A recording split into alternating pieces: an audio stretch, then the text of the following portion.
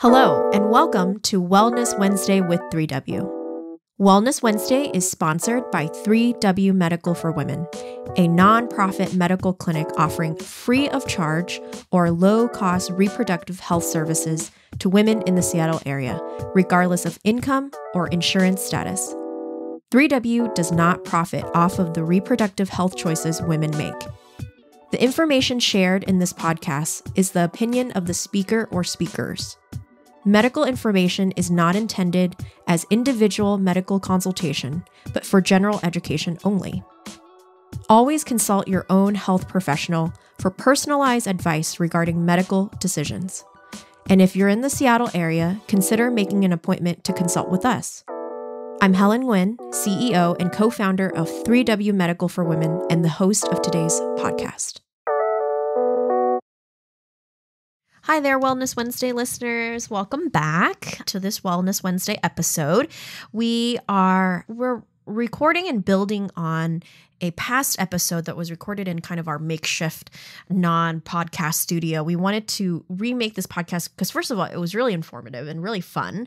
It's called the Vagina 101, What to Know About How to Care Down There, with our very own co-medical director, Christi. Before we start this episode, though, I did want to make a quick announcement that we're switching from a weekly podcast to a bi-weekly podcast. And I think the reason why we're doing that is because some of the topics need a little bit more time to dive into, and we don't want to just crank out podcasts for the sake of cranking out podcasts. We want it to be really thoughtful. And so every bi-weekly now, we're going to be thoughtfully and intentionally releasing a new episode that has been really, done more research, put more time in to make it sound really good. So just that quick announcement, but we have Christi here with us today, and we're going to be talking about the vagina, which is always super fun.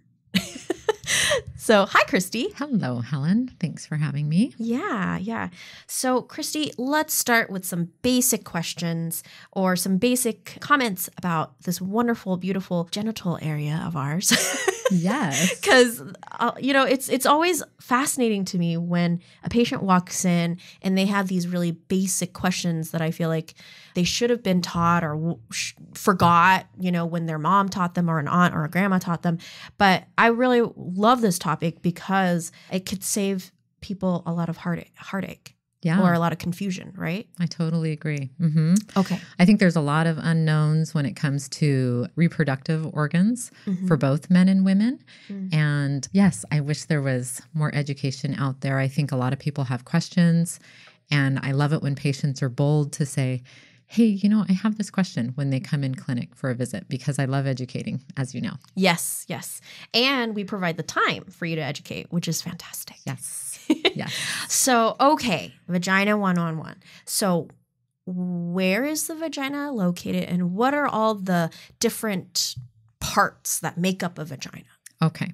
So I'm so glad we're actually re-recording this, because I revisited our previous podcast. And I think we group the vagina as just kind of the general female reproductive organ, which it is part of. But basically, the vagina itself is an exit, a muscular tube that connects the uterus and cervix to the external opening, which then lands on the vulvar region of a woman. Okay. And the vulva is then made up of multiple parts: the labia minora, majora, the vestibule, the clitoris, and there's all sorts of different glands. So it's a very intricate complex, amazing area of a female body.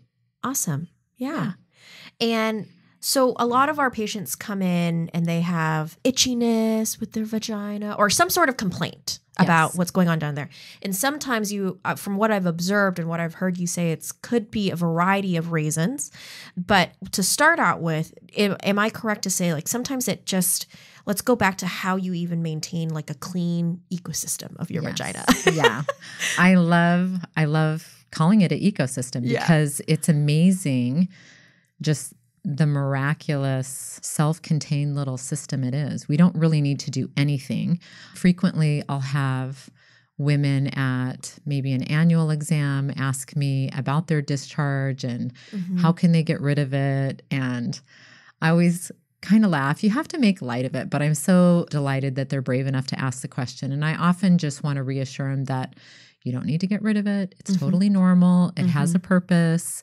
By way of gravity and exiting out the vaginal opening, there's going to be discharge. And this discharge usually starts in puberty because it increases with the presence of estrogen. And there's lots of little things that are happening just by presence of the estrogen. And then this continues on through the childbearing years. And then as we decrease in estrogen, as we enter in the perimenopausal or menopause stage of life, then this discharge will decrease. Okay. I feel like a lot of the complaints about our vaginas is like how it smells and how there's discharge, like you said. What are some ways that we can keep this self-containing, self-cleaning ecosystem healthy and not having to do much? You said like the detergent we use, or people put perfume up there, crystals up there to, clean, quote unquote, clean. What are some suggestions that you have on how to keep that area healthy and clean?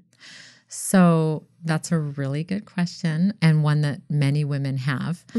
So for cleaning and grooming, because I see this a lot now too, and I see it go through trends where women will do waxing or sugaring or shaving. And I will often tell women when they come in for a complaint, it could be related to discharge. It might be because they have some sort of a skin rash that oftentimes is related to their grooming method. And then a lot of women will just want to get rid of the presence of discharge because they'll notice a fluctuation over the month. And so there's so much education that can be done because with the interplay of the hormones and as they change through a woman's monthly cycle, the discharge is going to change over the month. And I really tell women to just minimize washing. So mainly water. You never put anything in the vagina, no fragrances, no soap, because it's going to offset that delicate balance, right? And it can change your pH. And the pH is going to change as your hormones change through the month. And they also change when you're exposed to semen during intercourse. Men by nature have a more alkaline pH, and so that can throw off a woman's pH. So there's a lot of things, a lot of variables that can change the ecosystem. So I ask women to consider minimalizing how they take care of their vagina, their vulval area. We always have a nice little handout that we offer our patients when they leave in regards to this, so that they're not disrupting that ecosystem and they're not setting themselves up for like a bacterial overgrowth or maybe a yeast overgrowth. And so those are the primary things that I usually tell them to do. Just water and just external washing. Just like warm water in the shower. Okay. Not too hot, you know, but just your normal, just not excessively scrubbing. You don't need to really do anything. I think the more women focus on it or get hyper focused on it, they actually start contributing to the problem. They become the culprit. Because it's its own ecosystem, but it can be thrown off if you put a different, if you're washing your clothes with a certain really fragrant detergent, it could throw it off. It's possible. It'd be really hard. It's really interesting. That just brought me back to a lecture that I listened to on rashes ages ago. But usually detergents, lotions, soaps, things like that are going to have really low yield to have an influence on a localized skin reaction. I would say if it's getting into the vagina or the vaginal mucosa that's very delicate, then it would probably impact it.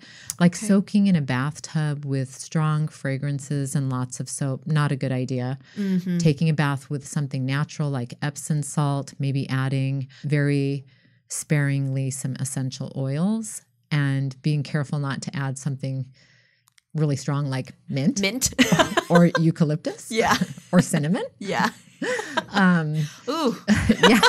Keep it to lavender. Yeah. And actually, interestingly enough, essential oils all have different properties, and lavender actually has some antiviral and antibacterial properties. But I wouldn't go. Don't dump the whole bottle. Don't dump the bottle. Just a couple of drops, right? Just so you can just smell it. If you can smell it, it's probably good. Yeah, I would say so. I would say so. And just stick to the Epsom salt, or even just bath water is fine. Yeah. I know the bubbles are fun, but not a good idea to soak the vaginal vulvar area in fragrances. Yeah. Well, okay. And knowing a little bit of anatomy behind that, what's impacting that is the apocrine glands, and those are located in the groin, so completely external, and the axillary areas. And by way of your secretions of sweat, for lack of better words, coming from these glands, they interact with just superficial bacteria that we have on our skin, and then we have our individual musky odor. And so I think a lot of times women are trying to get rid of that odor they might smell, especially if they've been working out and haven't changed their clothes, or ran errands after they did aerobics or something like that. And the most important thing is just general good hygiene, taking a shower, drying off. I even tell women and men at their physical exams, when they come in for an annual, to just consider using a blow dryer at a distance to dry the area of the groin in between the toes. You can even blow dry your ears, because these areas just need to be kept dry. Now, you don't want to overdo it, because too much of a good thing can be bad. Moderation. Exactly. Yeah. My favorite word. Moderation. Moderation. Yeah. If it's burning or like super making your skin crack or something, probably stop blow drying yourself. Yeah. Yes. Yeah. So you touched on something that a lot of our patients, I want to say, bring up is smells. And what are your thoughts about grooming down there to get rid of the smell? Or I don't know, there's sugaring, you say, is I feel like is very popular right now. Yes. That and waxing. Waxing? Oh, gosh. Yes. Ouch. I know. I can't even imagine that. Yeah, I don't have any experience with either one of those things, but sugaring and waxing and just keeping things like really hairless down there, does that contribute or take away certain smells? Or does it contribute to more issues, do you think? Good question. I see a lot of this. I've seen a lot of this in my nursing career, even before I became a nurse practitioner. And what I would say is, again, this is where moderation comes in. Okay. I think it's reasonable to want to feel beautiful and groom yourself. For example, if you're going to go on a vacation and you're going to be on the beach in a bikini, I think that's great. Yes. And I would say with everything that I teach, I can only encourage evidence-based medicine that I know and anecdotal reports from my patients and my experience. You're balancing science and it's kind of science and art, trying to figure out what's best for people. But ultimately, it's up to the patient. But I usually ask them to consider not going down to the skin. And the reason for that is, now, yes, in the bikini area, right, you might go down to the skin. But shaving what you call the mons pubis, which is the cushioned area that kind of protects the external genital area of a woman. There's a fat padding there, and that's where the pubic hair grows. If you shave it completely, everybody's different, and some women have really small labia and some have more pronounced labia, and the pubic hair offers some protection to those areas of a woman's body. And I've heard anecdotal reports from women that have gone through chemotherapy where they've lost their hair and they feel a certain increase in irritation. So I think it does offer some protection. And I like to think that our bodies were made with intelligent design. Yeah. And we really don't have to do a lot, but respect our body, take care of it. Yeah. And I try and teach my patient population that if you take care of your body, and, do things in moderation. Your body will take care of you. We don't really need to intervene a lot. I mean, sometimes we do, right? Luck of the draw, genetics, predispositions to whatever. But then you learn more about those areas. Maybe you have deficits because of your genetic background or your ethnicity, and you modify certain areas of your life to complement and carry you through certain challenges you might face. But when it comes to grooming, I think everybody would benefit from minimalizing. And oftentimes I'll have women, in fact, probably weekly, where they might have a rash. It could be razor burn. It could be folliculitis. It could just be localized trauma from the waxing, because the waxing's kind of traumatic. It's a application of a warm wax that might be kind of relaxing until they put the material, the linen, I believe it is, and then rip off the hair. And some women will have welts.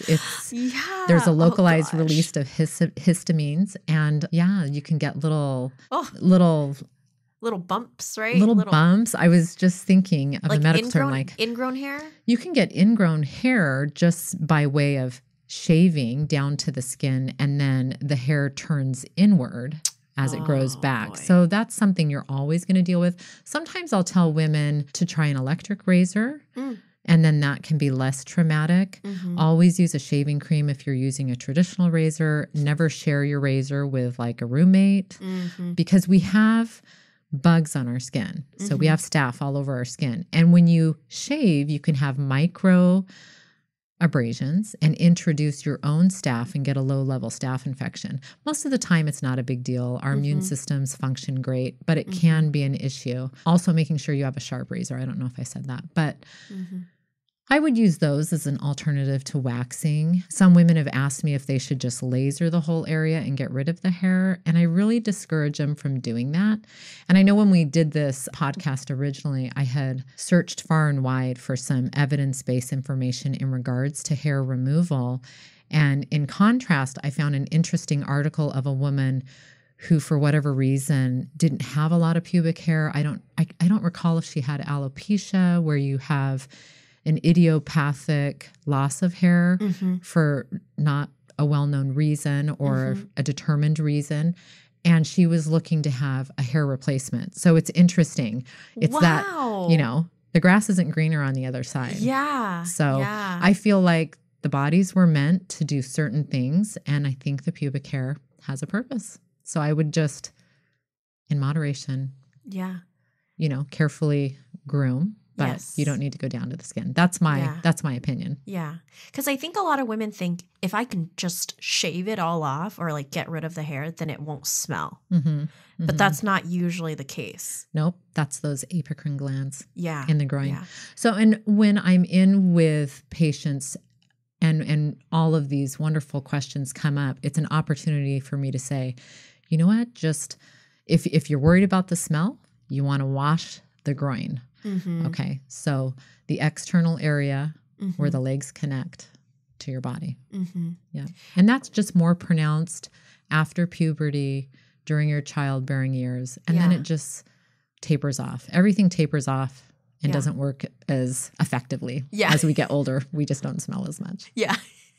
And what's the difference between a good smell and what's the difference between like, ooh, this is a smell that I probably need to come and see Christi about? Oh, yes. I'm glad you brought that up. So I would say every woman is going to have a unique smell, and that's going to have a lot to do with how her body's made up. Again, it's the apocrine glands. The vaginal area does have a mild smell. It's going to be different for every individual. As clinicians, we pay a lot of attention to textures, smells, discharge, colors, because they can give us little clues. So when it comes to vaginal discharge, I often will teach women about the ecosystem of the vaginal microbiome, the delicate balance of many things, bacteria, yeast, fungi, and how everything is just kept in check really by way of the estrogen that increases this discharge and the presence of lactobacilli and a byproduct of lactic acid, which creates an acidic environment that keeps all of those anaerobic bacteria, yeast, fungi, whatever, in check. And so when she notices maybe a strong odor or a change in what she's used to, I think it's worth coming in so that you can work with your provider to figure out, okay, what's going on. And one of the interesting things is if you have pH strips, which we have in the clinic, it's really nice to just take some of the discharge, check the woman's pH, because it's going to point to yeast or bacteria typically. Not always, but most of the time. And if she has a thick discharge without odor, typically, that's going to lean towards yeast. And if she has a strong odor, we call it an amine odor, which basically it smells kind of fishy, and it's very watery discharge, that's going to lean towards bacteria. And sometimes she'll have both. Wow. Yeah. Okay. And it's just really uncomfortable because it's a change in discharge and it's excessive, whether it's thick or thin. And so it just, I would say when your discharge starts bothering you because it's changed so much, or there's a presence of an odor, or you are having symptoms like burning, itching, or lesions, then you need to come in and be seen, be evaluated. Yeah. And what type of clothing what type of material, I guess, fabric wise, would you recommend that we wear down there? Like completely cotton, no spandex, no leather, no latex. What I feel like the obvious answer would be cotton. Yes. Right? I would say cotton, hands down, for underwear all the time. Obviously, I think you can't always get away from some spandex in the underwear. So, but basically a cotton blend. Okay. The spandex component is going to be pretty low. And then what I tell women is after you shower, if you have a robe or a long shirt and you can run around the house in that, don't wear any underwear. Just let your body just kind of breathe. And certainly if it works for your household, don't wear any underwear to bed. Maybe just wear some loose boxers, maybe a nightgown. But that just allows the woman's body and, the man's, to be quite honest, even with boxers, just to breathe more. So it's just one of those things that you can sweat a lot more in the groin area, and that's going to promote good health. Well, especially during the summer months, right? When things get really hot and we don't have AC in our homes. You get hot and sticky. Yeah. You got to let your girl breathe at night. That's right. So is there anything else you'd like to educate us about, inform us about, the vagina in general and how to best care for ourselves? No, I think this is a good beginning to revisiting this area. There's so much that we can talk about. I love just talking about it candidly. And when you think about different questions as we're discussing. Yeah. But I think just in moderation with grooming and cleaning, and really it's just accepting your body as it is and not trying to improve it. But really that starts with learning from maybe your mom, or maybe talking with girlfriends, or having a really good relationship with a provider where you can be educated and just reinforce, because that's what I'm doing in my appointments. I'm reinforcing with women that this is completely normal. Vaginal discharge, it's called physiologic leukorrhea. We talk about what color it is, creamy white to yellow, very little odor. The consistency changes over the month, and just to not try and alter what's natural, because it just has a purpose. Yeah. I for myself personally, I was never taught any of this stuff. And so when I hit puberty and we had, I had discharge, I was like, gosh, this is gross. Why do we have this? And then, I got taught like, oh, you put a little panty liner on that on those days or those weeks that you have that and stuff like that. It's like, gosh, why do we have to have this? And you try to get rid of it as much as possible because you think it's dirty. Right. People kind of equate it to not being clean. Yeah. Yeah. They see it as dirty or offensive, but it's 100% natural. And I think when you can break it down as to why it's happening at the physiologic level, it begins with puberty. It's because of the presence of estrogen. And here's what else it produces: lactobacilli, lactic acid. And it's creating a barrier to actually protect you from invaders. So it's actually miraculous. Yeah. And the panty liner is a great tip. And I tell all of my patients, just put a panty liner in.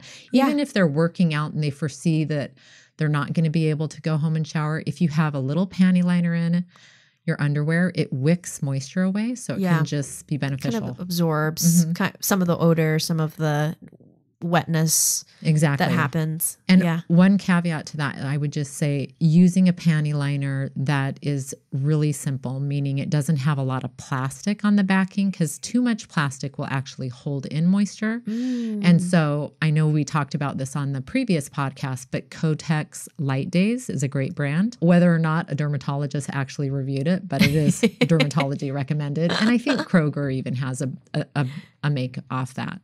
But it's just simple cotton. It acts as a wick. It helps you feel dry if you happen to be producing a lot of discharge by way of your hormones or whatever else is going on. So it's just so amazing how our bodies work, and the vagina specifically, how it, like we keep saying, it has its own ecosystem, which means it functions so well just on its own, and we just have to water it sometimes. to not too cold, not too hot, but it's not asking for us to stick crystals up it or spray perfume or use a certain fragrant wipe. Right. I don't know what those wipes are called. What are those wipes called that you can get feminine hygiene wipes? I've seen when I was younger, and it's so interesting that we don't have to do a lot to keep it clean because it's self-cleaning in a lot of ways. So thank you so much for re-recording this episode and helping us continuously learn more about our beautiful bodies and our genitalia and what not to do down there. So thanks, Christi. You are welcome, Helen. All right, listeners, if you have more questions about grooming, how to keep things clean, what to do when there's discharge, what to do when there's not discharge, what smells, come on in and make an appointment with Christi or any of our medical providers, actually, and we can walk you through these tips again and make sure that everything is hunky-dory down there. So thank you so much for joining us, and until next time. For more information about 3W, please visit our website at 3wmedical.org. That's the number 3, the letter W, medical.org. From there, you can learn more information about the services we provide, book an appointment, or make a donation if you'd like to support our mission. You can also call our office at 206-588-0311. That's 206-588-0311. If you like this episode, please share it with others and consider subscribing on your favorite podcast platform so you never miss an episode. Thank you so much for listening, and until next time, stay healthy and be well.